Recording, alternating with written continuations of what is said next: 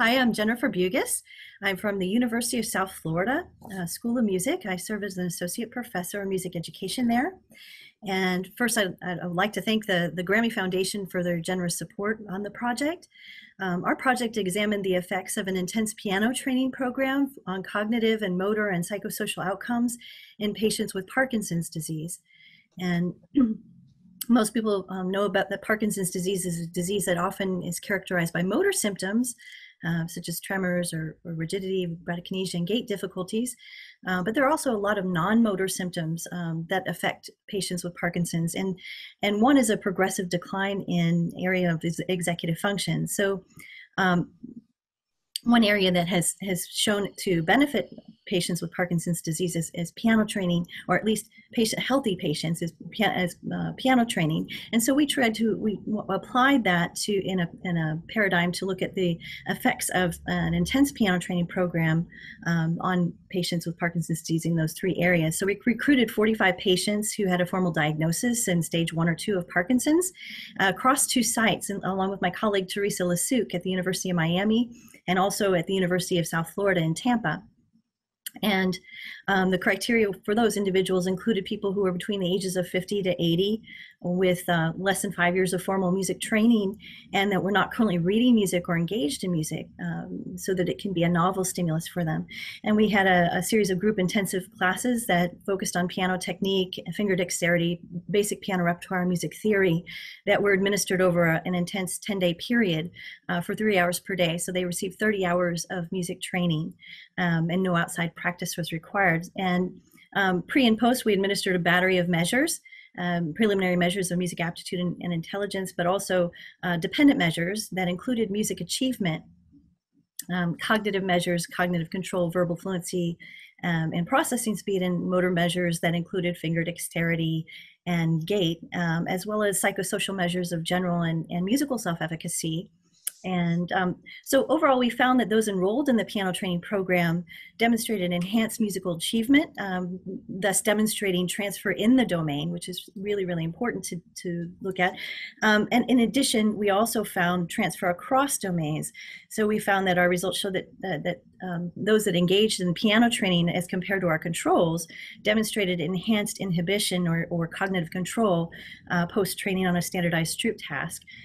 We also found that enhanced musical self-efficacy, which is important as well in terms of psychosocial outcomes. This suggests that piano training could be an effective intervention for those patients with Parkinson's disease. I'd also stress that many music training should include music outcomes because there seems to be a variability in the response to music education interventions related to quality and training implementation. So I think that that's one important element. It's also important to note that our findings are very similar in healthy related individuals. So piano training can be extended as an effective intervention for those with Parkinson's. In addition, I think that's, again, most people think of Parkinson's as a motor, most of the motor symptoms affiliated with Parkinson's, but I think there's also a need to address the cognitive outcomes as well. So, okay, thank you so much, Jennifer. Okay. I'd like to introduce Elizabeth next. Yes, hi. I'm Elizabeth Stegmuller. I'm Associate Professor in the Department of Kinesiology at Iowa State University and Director of the Neuroscience Graduate Program at Iowa State. I'm also a board certified music therapist. So my research line really focuses on, much like Jennifer's, in understanding how music can be effective for people with Parkinson's disease and the underlying mechanisms. So for this study that was sponsored, and again, thank you so much for the support from the Grammy Foundation and Museum, we wanted to know what the underlying mechanisms, or potential underlying mechanisms, may be for improvements that we have seen in our previous data with singing in Parkinson's disease. So we have shown that people with Parkinson's disease, about after 8 weeks of singing, show improvements in respiratory control and swallow, and some improvements in voice as well. Swallowing problems in people with Parkinson's disease are one of the leading causes of death in people with Parkinson's disease. So you have difficulty swallowing, and then you must cough that material out.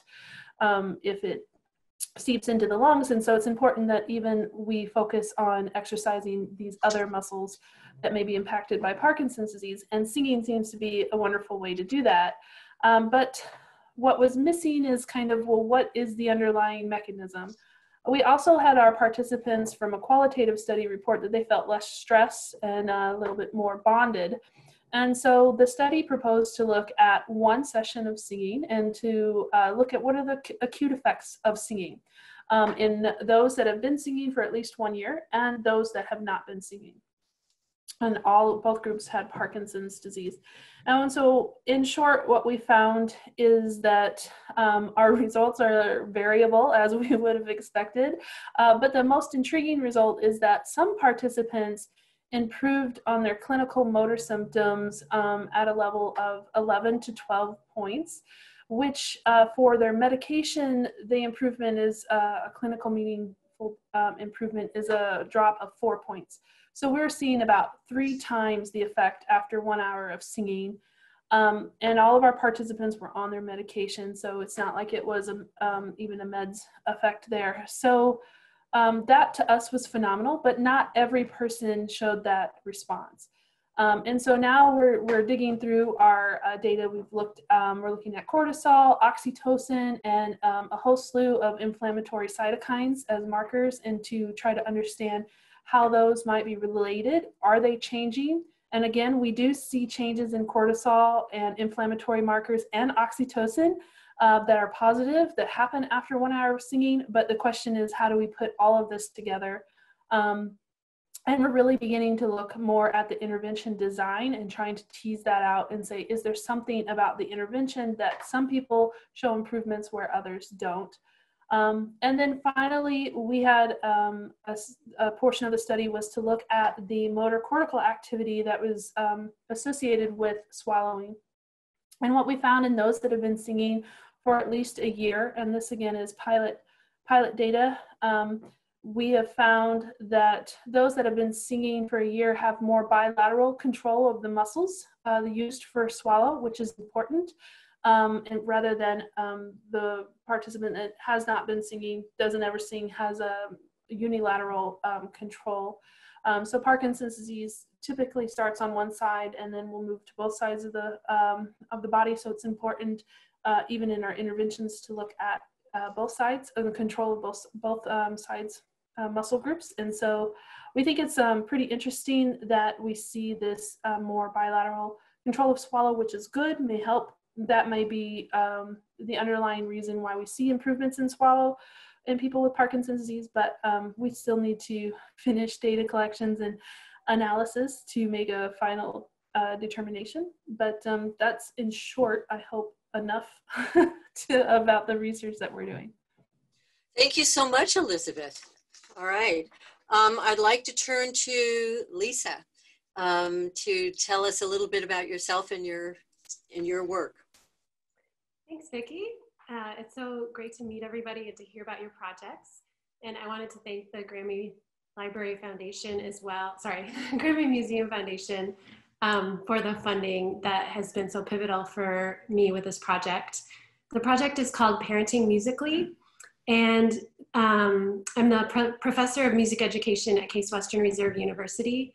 And the last 10 or 15 years, I've looked quite a bit at musical parenting, and there's quite a few studies looking at how families use music, going to music classes, taking lessons, having music in the home. But there hasn't been as much study of how families use music to accomplish other goals as parents or as caregivers. So using music to calm, using music during diaper changes, using music to develop self-efficacy. And so in this project, I wanted to really broaden our ideas about that. And I also wanted to broaden the voices that we were hearing from. In a lot of the research I had done and that some of my colleagues had done, we tended to hear from people who were enrolled in early childhood music programs, and that tended to be a certain demographic. So for this study, I was able to recruit 8 families in the Cleveland area, which is where I live. And the families represented a range of diversities, of every kind of diversity. And I worked with the families for a year and spent time with them at least once a month over the course of a year. So we went through an entire year of birthdays and holidays and milestones, recitals, school programs, celebrations. And it was such an honor to learn from the families and to ask them about what was happening musically for them. I was looking at music in the home and also at school and in the community. And through all of this, developed a framework for understanding the kinds of interactions, thinking of both the musical parenting that I started with, but also parenting musically. So using music for other parenting tasks. And then also considering how music can be used relationally as well as practically, and plotting all of that out a little bit, but it was qualitative, so it wasn't literal plotting. And just seeing that within the families, there was such a range of experience and such a range of the repertoire that was beloved and the experiences that were sought, and that there wasn't one right way to do the musical parenting. And that had been something that had been expressed to me. People, oh, I didn't play music while I was pregnant. Did I deprive my child? Oh, we haven't started music lessons. Is my child going to be okay? So part of the richness of my experience with these families was seeing that there's so many ways for this to unfold, and so many expressions of a musical home, that there's not just like, this is a musical home, but there's so many ways to be musical. So check my notes here. The parents were doing more than they realized. That was one of the things that stood out to me. And one family said, well, I described the study and they said, well, I guess, you could do that, but it's going to be a really short conversation. And then as we went through the year, more and more unfolded. And they felt really good when they realized how much they were doing. And also the importance of mutuality, especially in community settings, when families could go together and experience music at an outdoor concert or dancing at a wedding. There was something really special for them where the parent didn't have to organize it. They were more on the same level and were able to experience it together. And that was another one of the key findings. Thank you so much, Lisa. That's wonderful. And now we're going to move to Jenny and to Caitlin, who worked on the same study. And I think that this follows beautifully with what Lisa just said, which is why I've sort of organized it this way. So which of you would like, Caitlin, would you like to start? Sure, and we'll sort of tag team as we... Okay, tag team, however you want to do it. Yeah. Yeah, so I'm Caitlin Fosby. I'm an assistant professor at the University of Oregon, and I direct the UO Learning Lab. And so in this project, we started from the observation that lots and lots of cool stuff happens in babies' brains over the first year of life. Lots about how they process sounds and musical sounds. So we kind of know what happens, but we're still puzzling through the details of exactly what sounds do they hear in real life that could drive all of these changes. And we didn't really know a whole lot about this because nobody had gone to listen to those everyday sounds. So in this project, we listened. Oh. Hi, I'm Jenny Mendoza. I'm a research associate working with Caitlin, and I'm also a research analyst with the Oregon Early Learning Division at the State Department of Education.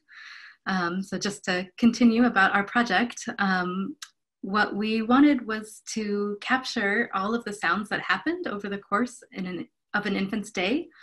And it would be too long for a family to come into the lab and not very practical for us to be in their home all day long. So lucky for us, there is a great recorder that we could use. It's called Alina. It's a lightweight recorder that fits in a pocket on a vest that an infant wears, and it's easy for families to use on their own. So they were able to record up to 16 hours of their day. And then we listened to those recordings in the lab and found out when baby tunes were happening. So what we ended up with was a timeline of when sounds happened in an infant's day and when music happened in an infant's day. You can see that in the image that is in Dr. Fozzy's background there. So each timeline is of one infant's day. The start of the day is at the top of the timeline, and you progress through the day as you move down the column. The purple sections are when music was happening. The yellow sections are other kinds of sounds like people talking or dishwashers running. And then the green sections are silence. And so across all of the timelines, we discovered that about 9% of everyday seconds are music. And we also discovered that a lot of those musical sounds were combinations of what could be happening. So some were live and vocal music, so things like a caregiver singing, and then others were recorded and instrumental music, so maybe a crib mobile playing soft, sleepy music. Yeah, I'll continue with one other really interesting aspect of the patterns that we found about musical sounds in everyday life. So one of the coolest puzzles to try to figure out is how babies learn so much so fast.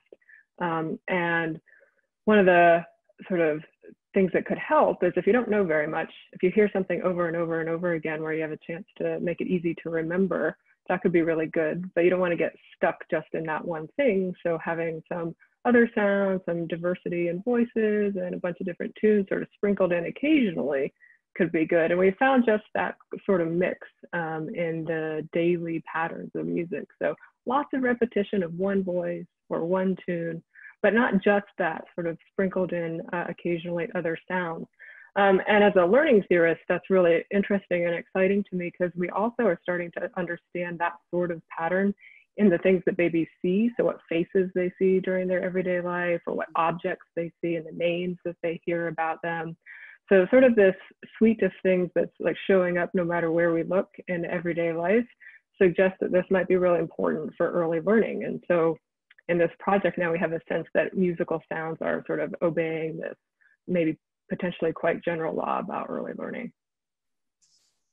Great. Anything else you want to say, Jenny or Caitlin, about your study? Good. All right. Well, thank you, all of you, for such fascinating work and such important work. And it's so exciting to hear these in detail and hear from you about them. So right now, I'd like to just ask you in general, do you have questions for each other, having listened to each other talk about your studies? Would anybody like to ask a question of someone else? Okay, then I have some questions that I'd like to ask, and one of them goes back to Jennifer. You kind of brought up something that I think I'd like to explore with you all as experts and music researchers and experts in music education, learning, therapy, healing, interventions, about the importance of music. You know, like, in other words, music as enhancement, music in terms of our understanding of the brain, music in terms of our understanding of what enhances development and developmental resilience, for example, and different applications you can think of for your work and future ways you would think of transferring it. A lot, you know, Elizabeth, you were talking about singing. You know, I'm curious to know if cortisol goes down and psychosocial goes up, you know, with people who don't have Parkinson's, right? I mean, singing is so important in so many ways. And Jennifer, you talked about transfer, right, quite a bit. And I think the three of you with Lisa and Jenny and Caitlin, you know, there's so many implications of what you're talking about in terms of the innate musicality of mommies and babies and daddies and communities and people who don't, they say, oh, I'm not a musician because I'm not like in the symphony, but they are musical, and teachers are musical, and people are musical, and mommies and babies in utero. And I'd be curious, Caitlin, about, you know, the 9 months prior to birth in terms of what's being heard from 4 months when the ear is online, and linking that research to what you're talking about and begin to understand, especially linking it to facial expressions. But I'm just sort of like, now I'm pre-associating, riffing a little bit, but the idea is for you to do that, to talk about implications and the importance of your research and different ways you can see this applying to different areas creatively. So would anybody like to start? Jennifer, I'll start with you since we started before. Well, I agree that there are lots of implications from all of these research projects. I think in terms of what we found in our project, we found that certainly the music training in terms of having opportunities for those that have not had music training before. I mean, these were individuals who enrolled in these studies, and several of my previous studies with healthy adults, as well as this one with Parkinson's.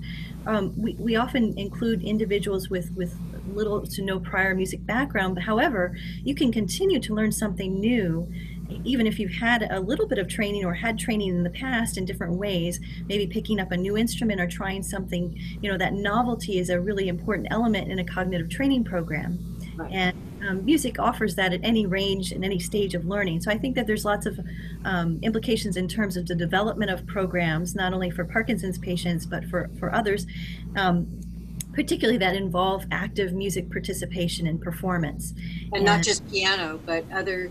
Right, not just piano, other instruments. Yes, I think predominantly in the past, there's been a lot of research on music listening, and music listening certainly has many benefits. Right. But I think that extending it to active performance is really... And that's a really important thing in music education as well. I just wanted to know if you have any thoughts. The Stroop test, is connected with executive function and flexibility and creative thinking. And that is also linked with dominant right hemisphere kind of reaction to novelty. And those kinds of trainings are positive, especially for people that may have a negative reaction to novelty because of stress responses. And I'm wondering if you have anything to say about that.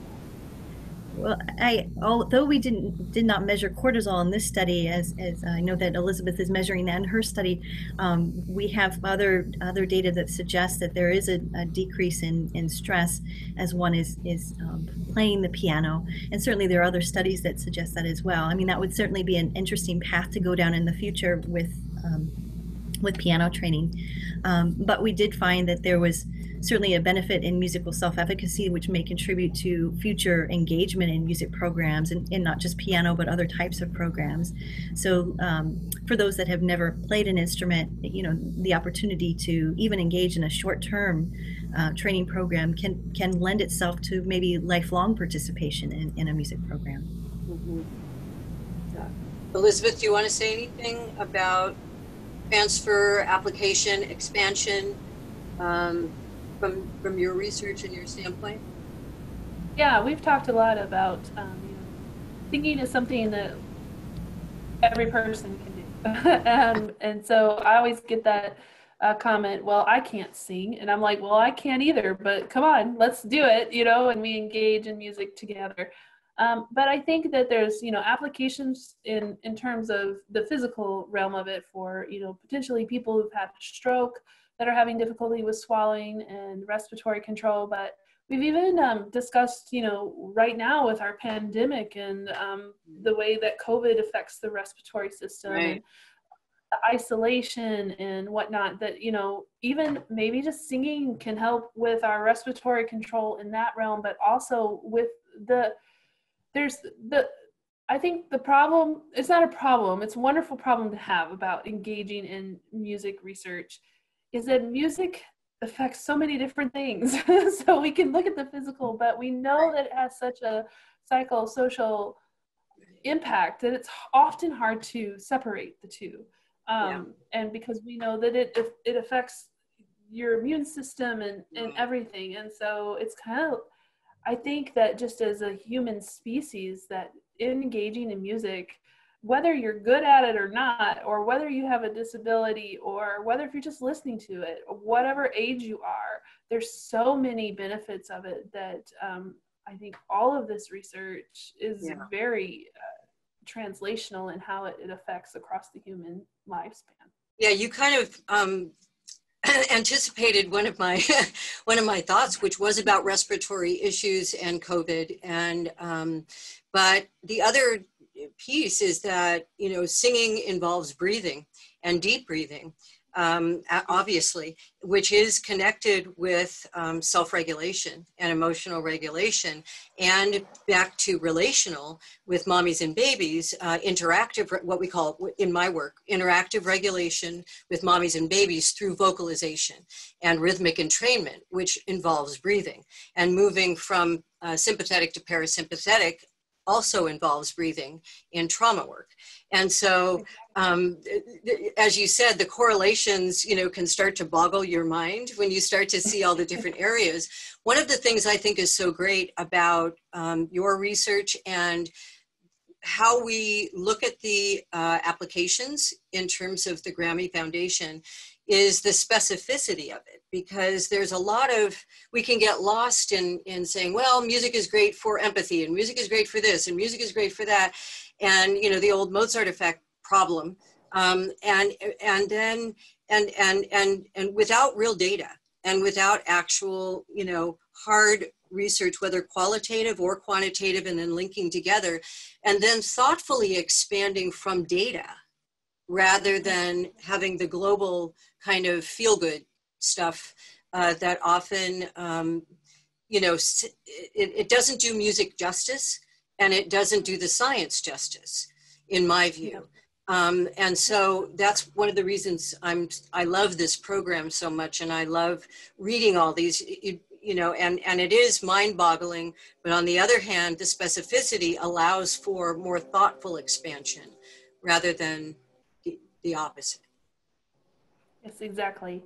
So, and I also think it's important to consider, I think everyone, between the qualitative and the physical, the qualitative study, just asking the participants what they thought really kind of opened my mind into that specificity. Like, they're actually saying that they feel better, that there's this stress, so, with everything being connected, that helped me determine that specificity of what I wanted to look at next. And I think that, especially in music research, because it is such a big, vast component, that the participant experience is also very important to consider, because it's going to, I think, open up a lot of avenues.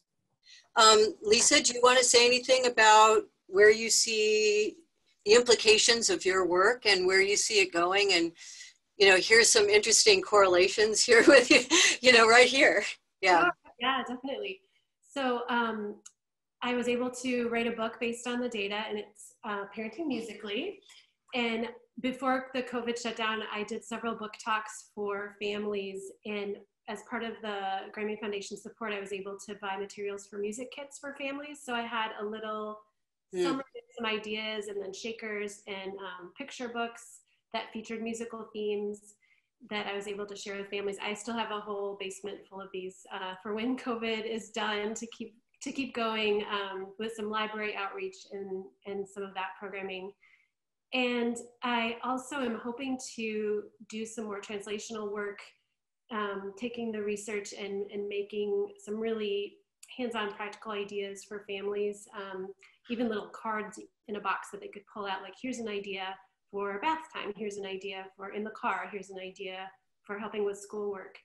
And my latest idea is to start a podcast about parenting musically, and to have episodes where I describe something about how children develop musically and explain something. Like, I would love to have Caitlin and Jenny as guests to talk about their study, and then to talk about, based on what we found, here's what we could recommend, just, something very accessible and straightforward. I think podcasts are a really exciting way to reach families and to broaden access. That's another thing that's really important to me, because not everyone can bring their child to a caregiver child music class.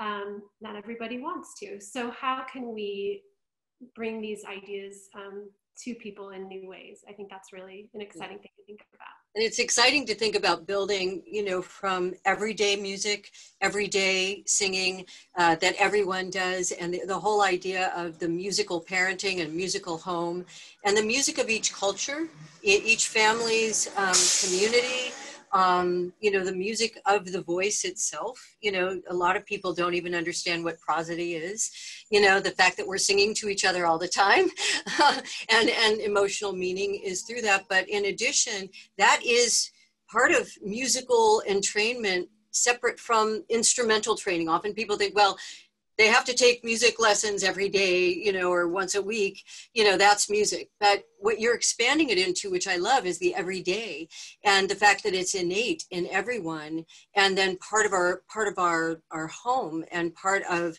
learning, and part of relation.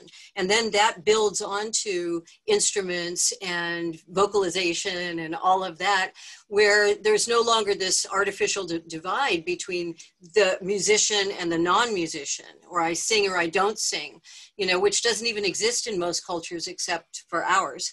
But anyway, Jenny and Kate, what? One more thing about that, Vicki, that I think our schools need to be more open and affirming and supportive of all music cultures. And I think that's something that is about to happen, just as we are all committing again to anti-racism and to diversity, inclusion, equity, that if we can get that really from the beginning through preschool, through early childhood, through our K-12 schools at the university level, I think then families will start to see themselves as musicians when we're all valuing all of music. Yeah, I think all of this has implications for education as well as parenting. And then is our system going to look the same after COVID? Probably not. And so there's going to be more at home, and, you know, different ways of understanding arts and where they play a role for everyone. So Jenny and Caitlin, you guys want to talk about where you see your research going and the implications of it, and just creatively imagine where you're going. Yeah, I think Jenny can kick us off here. Sure. Okay, Jenny. Yeah, I think, Lisa, all of what you were saying is very consistent with what we have been thinking about as well. And so we recognize that our work is kind of one snapshot of families' experiences, one group of babies and families and the musical moments that happened in their lives. And we've done a lot of work to try to share the resources that we used to collect those data to make it easier for other researchers to do the same kind of work. We are hoping people will use it and that they'll collaborate with us. You can go to our website and listen to some of these clips to get a sense of what they're like and kind of see some of these resources. But we're hoping that that will then allow us to collect many, many different snapshots from different settings, like childcare, school settings, maybe hospital settings, and many different locations, cities and countries around the world, where we can really then start to study these everyday musical moments in these many different environments and kind of ultimately increase our understanding of what might lead to healthy musical diets. So the qualities of musical moments that might support children's healthy learning and development. Beautiful. Caitlin, you want to add to that? Yeah, I've just been noticing some themes across all of our work that, you know, one is sort of this lifelong learning idea. And as Vicki, you pointed out, starting even before a baby is born, because we know that some audio information makes it through. Yeah, and so the lifelong learning and thinking through what are the variety of musical experiences that various folks have access to, you know, over the course of the lifespan. And, you know, we have situated this particular project pretty early on in the first year of postnatal life, and that may be setting a foundation for what's easier to learn, what's a little bit more challenging to learn next, and every experience is building and building and building. And so that, of course, is much bigger than any one researcher or one lab can do. So thinking through how to connect sort of this lifelong learning perspective across groups and across research projects seems really exciting to me, and I'm glad to have the Grammy Foundation support so that we can all have these conversations. And the other theme that keeps coming up is music sort of embedded in everything human. And in a cognitive development context, one of the things that I think I didn't fully appreciate until really delving into this project is there's language. So there's word learning with music. There's facial, emotional processing with music. There's rhythm, which is relevant for just about everything with music. There's objects, there's words, there's emotion, there's language, there's social, anything that anybody in human psychology would want to study and want to have a developmental account of you can't ignore music. And so it's exciting to me to think about music as sort of this ecology where all these skills are getting built together, and to think about how that may potentiate things in a really powerful way that I don't think is really surfaced in a lot of theorizing about early learning. I agree. Yeah, so just these themes keep coming up about how it's infused, you know, in everything that we do as humans, and sort of it never stops. It never stops. Right. Yeah. So I think that's pretty exciting. Beautiful. You know, all of you, I think where this is heading, which is beautiful because it's exactly where I wanted to head here toward, as we're moving here toward not quite an ending yet, but I wanted to leave some time for this question, which is about collaboration. And it is also about access to, like you were saying, Jenny, you know, you can go on my website and hear these sounds. Well, I didn't know that. You know, wouldn't that be cool for my students, you know, and for my work? But I didn't know that. Like, I think that one of the commitments of the GRAMMY Museum Foundation is, and this is a beginning of that, is to bring people together, but also provide, you know, ways of accessing, you know, findings and then collaborating or sharing or building off of, or the recorder that you mentioned. A lot of people may not know about that recorder, but how cool would it be to then have data coming from a lot of different places that you could use in one way and somebody else could use in a different way, you know, from a different lens, you know. And I don't know what that kind of sharing looks like, but we do have a group of people that are doing research that we have funded partially, at least, you know, over many years, and I think we all live in, you know, we have so much to do, and we have the chaos of the world, and we have our own research in our own lives. We kind of end up getting siloed, and we are, I think, moving systemically into an interdisciplinary and interconnected world, which, and I'm wondering how you feel about, first of all, a lot of people don't know about the GRAMMY Foundation just even offering this, about partnerships, about support. If you want to speak to that, how you feel about that, or how you view it for the future, and also what ideas you may have about how we could bring together, like here's Lisa's podcast, and here's Jenny and Caitlin's update on their global everyday experience, you know, in like Brazil, and, you know, the songs of the Czech Republic. And, you know, I'm just thinking about, you know, how beautiful it would be. There's a CD I have called From Lullabies All Over the World. And one of the things about them is how, you know, different they all are, but how similar they all are, you know, rhythmically and melodic contours. You know, from a musical standpoint, they're very similar. And sort of like sharing. So and I think that's kind of what you're all talking about. And I'm thinking this is a great opportunity to offer ideas for other people that may not know about this, but also to think together, and for the GRAMMY Foundation to also be able to think about. So I have to say one thing from our corner of the world. There is a little bit of an infrastructure, and this is squarely within researcher land, to share audio recordings. So however you may have recorded your audio, to have a repository that has, you know, appropriate safeguards for family privacy and things like that. But the idea is, it's called Home Bank, and I can send more information if anybody's interested later. But the idea is exactly that, to aggregate across, well, we've managed to record this from this setting and this time and place, but other folks have different data sets. And then there are some annotations that go along with that. So sometimes it's marking transcripts for what's being said, sometimes it's musical annotations, and so on. So it's meant to aggregate that. But one thing I would just like to raise is that to have it be more family friendly or public facing instead of researcher, you know, nerdy McNerd facing. One thing that I think would be so exciting, and I've seen this happen with what Renee Fleming and Francis Collins have done with the Sound Health Initiative, is to pair up folks from more popular music culture that a much broader range of people would have immediate connections to with us. So maybe that's something, Lisa, on your podcast, to pair, you know, somebody very famous, somebody, I don't know, some kid show, kid singer that everybody will immediately get very excited about. I'm thinking Baby Shark and some other things, you know, to pair up with somebody who has a different perspective on a related theme and sort of a series like that, that would be super engaging. And that's also something totally within the Grammy purview. Yeah, exactly. Yeah. Exactly. I mean, how exciting would it be to have major musical figures in our culture connecting with researchers? I think that would be so engaging. I think that would be amazing. It would be a way to kickstart sort of knowing about all of this stuff. I would be so excited to think through what that could look like. Yeah.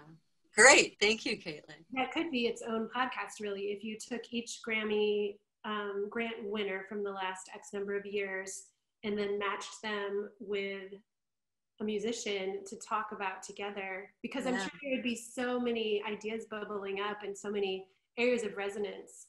That's a great idea, Caitlin. Other thoughts about sharing grants, partnerships? Can we invite Imogen Heap and her cool gloves? And then we could get all the motor. I don't know if you guys have seen this, but you should Google Imogen Heap and the Mimu gloves. It's fantastic. I can think of so many interesting ways to use it in the Parkinson's research and the piano playing. I mean, minds would be blown. It would be so fascinating to me. Great. Any other thoughts about any of this? Jennifer, Elizabeth, Jenny? I think also having opportunities for participants, if they would like to share their experiences. I know that I had one Parkinson patient who really enjoyed piano playing so much she would go on recruitment trips with me and talk to other friends about it, because she was so passionate about, hey, this is an opportunity. I've always wanted to learn how to play the piano. I've never had that opportunity. And I thought because I had tremors, I couldn't do it. But it was interesting is when I started playing the piano, my tremors went away. So, you know, things like this, you know, when you hear it from someone who's had that experience and, you know, and to be able to see what, you know, to kind of put instead of just giving you the information about what's happened in our grants in forms of numbers or publications and dissemination that way, to kind of put a face on the people that are actually receiving the benefits from these projects. Yeah. Yes. And I was just going to say, me personally, my connection actually spread because of this grant. Once, you know, the, you know, data got out there and some of the presentations, I had a lot of folks contacting me because they do singing in different areas of the country and of the world. And that was just, to me, that's just been one of the most amazing things. We just recently finished our a virtual singing choir project where we had 170 members of the Parkinson's community from around the US all record and sing together. And I was just like, this is amazing. So, you know, for me, this has actually expanded, and, you know, I am so grateful and excited to share and, you know, move forward with research, and whether it be in Parkinson's disease or in other realms. I think there's lots of potential. So while we can share among each other and whatnot, but I think it's also important to note that it does expand beyond, you know, just being involved with the Grammy Foundation. Yeah, and that speaks so much, Elizabeth, to what you were saying about social isolation, especially right now, when we can all sing together, and also the idea of I'm not alone with my illness, or I don't have anything to be ashamed of. You know, we're all together and we all can do this, and sort of that, you know, the healing of a group community and that experience, you know, of vocalizing together and rhythmically, you know, creating something together, the power of that, which we've known, again, forever. a lot of research, you know, I find in neuroscience is especially is validating what intuitive ancient wisdom has been telling us forever, but also giving us new information. So, you know, it is an important blend, but I love that idea of the virtual choir, and you know, I think that's a wonderful outcome. Yeah, and I think like what Caitlin was saying about having professional musicians engage, I think that's awesome. So I always have professional musicians help on different things, and it just raises the confidence of the, even if they, they like, I can't sing, I'm like, I don't really care, but it raises their confidence and their ability to perform. And then there's this like, well, I sang with so and so, I always, tease with them. I'm gonna, get them at Carnegie Hall or wherever, we're gonna perform. It's that in itself is a wonderful way even to get information out, and not only about the Grammy Foundation and whatnot, but also for the participants, and they feel that they have that empowerment and ability to share about what they've experienced. I hear you. Going along with what Elizabeth said, I think receiving the Grammy Foundation grant and the participants knowing about that, it was really important to them to know I'm part of this project that has been recognized by the Grammy Museum Foundation. Oh, wow. Yeah. Yeah, and part of the funds went to provide participant incentives. So I was able to purchase keyboards for several of the families who didn't otherwise have an instrument in the home. One family chose tickets to some professional musical and dance productions in Cleveland, some really nice speakers for the home for their listening. And so I think they knew they were part of something bigger, and that was an important thing to them. That's really nice, Lisa. Thank you for adding that. Yeah. Jenny, you want to say anything? This is making me think of lots of ideas, so I'm trying to. Good, let's hear them. We have a little time. I think I was thinking a lot about the social isolation piece, and especially for families with young babies in particular. That's a time of social isolation where that can be really challenging anyway, and then in our current context, that's like a double challenge. And so I love the idea of finding ways through podcasts or interviews with famous musicians to bring some of the ideas of what we know is helpful for families to them in a virtual environment. And I think also what Jennifer was saying about having participants be able to share, I could imagine that being very helpful for families as well, that having opportunities to talk about like, ooh, we sang Baby Shark for months on end. And then we had to switch to another song. It's kind of the range of knowing that, various things work at various different times, and maybe what works for one family is going to help another family, or it will down the road. Just having that sharing and that sense of community among families and parents and caregivers, and different ways that they can use music that I think Lisa is highlighting in their parenting, and to support the things that are challenging and sort of extra challenging now that everybody is at home and trying to navigate all of the new. And certainly from the standpoint of risk resilience on those trajectories, this is what we would call a low to zero cost intervention for resilience that goes through the lifespan. And we know that in utero to 3, to 5 is crucial. Of course, this can, as Jennifer's talking about, and we don't have anyone here, but we have a lot of grants that we give from the Grammys for Alzheimer's and dementia with music, obviously, and infancy. Meaning prenatal. Some really interesting studies all the way through the lifespan. But certainly from a developmental standpoint, it costs virtually nothing. You can make musical instruments out of household items, but it's your voice, it's your being, it's your song, from the person who loves the other. And so, what a gift to empower those who feel like they don't know what they're doing, or it is innately there, they just don't know it, and teachers as well. And this brings me to a final question in terms of the big picture right now. As researchers, as music researchers, and we talked big picture, Elizabeth, you were, and Caitlin, it touches every aspect of human life, music does.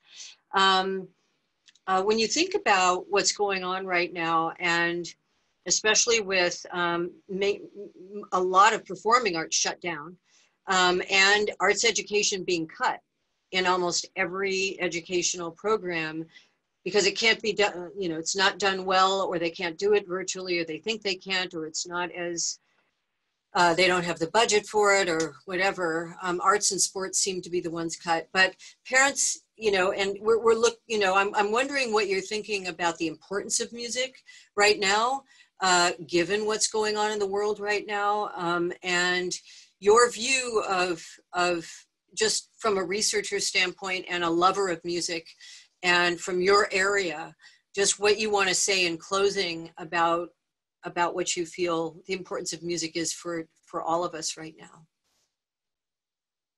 So, Lisa, you want to start?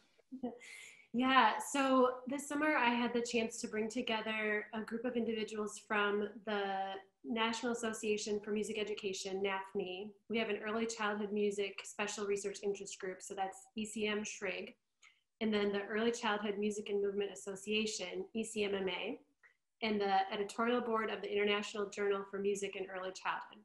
So these three groups of people, we came together for a Zoom call, and my first goal was just to get us together because our national organization had been putting out guidelines for the fall, what to do with choir, orchestra, band, but we weren't hearing anything about early childhood. So this group, and it was an international group, came together in July. We formed 3 subgroups, and as a result, just last week, NAFME published guidelines. There's a position statement about the importance of music in early childhood, birth to age 8, reaffirming why it's important and why it's important now, and helping teachers to advocate for their programs. And then there's a guidelines document that goes through safety recommendations, considerations, thinking about diversity, equity, and inclusion, especially during this time, and what factors could be at play. And then we have this big, huge spreadsheet with the different teaching, if you're in person, if you're on a cart, if you're hybrid, if you're only online, things to consider, ideas, and then we're gonna update that monthly to try to help teachers to keep this going. Well, this is in Ohio or international or national? Wait. Sorry. It's an international group of scholars and practitioners that met over the summer to develop, and it was just published. It's housed on NAFME, and it's a joint copyright between NAFME and the ECMMA. And I can send you links, but we're really excited about the energy of these people from different organizations coming together with this heart to help teachers keep going. Great, thank you. Other thoughts in sort of closing in big picture terms? Caitlin? So I'm going to step outside of my researcher lane here, actually. So before I was a researcher, I trained as a pre-professional ballerina. And so, you know, my instrument is my body, and rhythm is something that I sort of feel in my bones, and rhythm is everywhere. So we can use rhythm throughout our daily experiences, you know, as we're encountering all of these stresses right now. And just sort of the pervasiveness of, you don't even need an instrument, you don't even need to sing, you just need to move your body. And that's musical. And so sort of just the encouraging a mindset with everybody we might be talking to that, you know, it's everywhere. And you can think about these as sources of resilience in sort of maybe atypical ways if you haven't already internalized rhythm is music. Yeah. And so we can have small conversations. So what I'm hearing from Lisa is incredible and way outside of my scope of expertise in terms of education and teaching. But we're all chatting one-on-one with somebody. We have a call with somebody who's stressed. We have kids in our lives who may benefit from something. And, you know, we can just sort of dance it out or sing it out or point out that we all have all of these sources of resilience, even if maybe you hadn't thought about it that day. That hopefully can carry forward in smaller ways. And it's so beautiful. I love these larger themes because it does cross over into everyone's work, whether it's Parkinson's or we're dealing with stroke rehabilitation or we're dealing with trauma, you know, if we're dealing with early childhood or Alzheimer's and, you know, different forms of dementia and cognitive decline, prevention or at any stage. You know, this idea of rhythmic attunement and connection is key, you know, for humanity, right? And so it is so important. Anybody else want to say anything in closing? We have just a couple minutes left. I would just say for us, especially in populations where isolation is detrimental to their health, like people with Parkinson's disease, the ability to still keep singing and making music is a motivating factor to keep them going. So even this big virtual project that we had, where we had so many people together, the main thing I would hear is that it was just so nice to have something to work towards, a goal to work towards, you know, singing together and being able to share their voice. And, you know, we did What the World Needs Now is Love. And so they had that the ability to express their opinion in the time like that's going on right now. Even from home. And I think that it's small things like what Caitlin was saying, is along with the big connections, you know, taking those small interactions, but also still making those big connections that's really gonna bring home the point that you can't get away from music. It's in us. You can defund us and you can, you know, take away grant funding, you can take away music education, but you're not gonna stop the music. That's it's right. Gonna be there. So you might as well embrace it. That's right, Elizabeth. Yeah, and I've been thinking about collective trauma in terms of helplessness and hopelessness and not having a voice, not being seen and heard, which is my area of work with youth, foster youth, and traumatized, abused children who've been abused is my area of clinical work. I'm a clinical psychologist and psychoanalyst. That's what I do, and I do work with music in my therapeutic practice. But the whole idea of democracy, if you will, and of a society where you have a voice and you're part of something larger than yourself and you contribute to something where you're with others and together we're creating something where we are both diverse and together simultaneously, and we're unique and yet we are one. Those kinds of experiences are uniquely the province of the arts. And what better than music for that and movement along with that rhythmically, right? But I really appreciate all of you and your passion and your dedication and the really technical expertise that you bring scientifically to your work. And I really want to thank you for being here today and offering your voice and sharing with each other and offering the Grammy Museum Foundation your thoughts and ideas and sharing your work with us today. So thank you very much for your time.